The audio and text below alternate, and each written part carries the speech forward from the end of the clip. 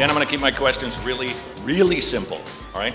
I'm a simple guy. So even I can get it? Nope, so I can get it. Yes or no will do on these first few, okay? Do you really believe that something came from nothing? Yes. Ready? Do you really believe that Jesus Christ didn't exist and walk the planet? Yes. Do you have all knowledge? No. Ready? When you get sick, do you care if you live or die? Most of the time. Sometimes I'm so sick, I think I would rather die. Would you rather live or die? In general, I love life, but there are times when I can see why someone would want to stop the pain. We'll keep them simple again. These are multiple choice. I'd like you to tell me which evolved first, all right? Which evolved first, the digestive system, the food to be digested, the appetite, the ability to find and eat the food, the digestive juices, or the body's resistance to its own digestive juice. You can just pick whichever you think came first.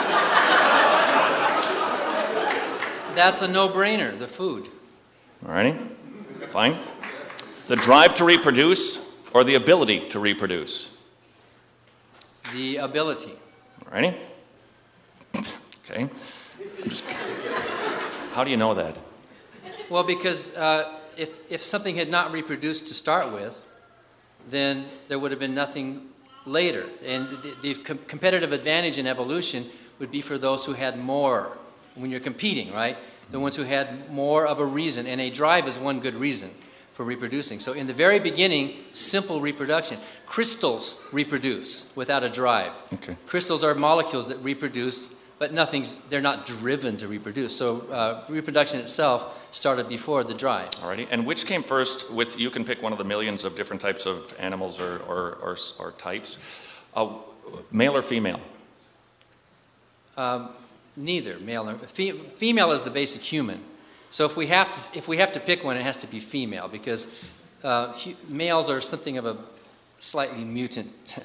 Just look at us, you know. The Y chromosome. It's the females who have the babies. It's the females who reproduce. And in many species, reproduction happens without sex. What were they doing before the male then evolved to be a male? There are species that reproduce without males. No, but when they got their female reproductive organs, were they just waiting around for the male, or was it just really good timing? Well, the reproductive organs themselves also evolved. There are many, in fact, sex is de-evolved in some species. There are some species where humans have gone extinct, males have gone extinct, and then the females have found a way around that to continue reproducing without sexual reproduction. So. Mm-hmm. Which came first, the bones, ligaments, tendons, blood supply, or muscles to move the bones? I don't know. How would you answer that? I wouldn't answer it, I don't know. God made them in I suppose the bones, because a split second when he spoke it into existence in 6 24-hour days. I suppose muscles evolved to accommodate bones. So if you had to answer that question, if it's an askable question, you would have to say the bones were first and the muscles then came to move the bones. But there weren't any bones laying around. What did the bones do till the muscles evolved? Well, evolution happens in a series of gradual steps, fits and starts, failures, extinctions, slight improvements, and so on. And so evolution isn't just a straight line thing. It's like a bush.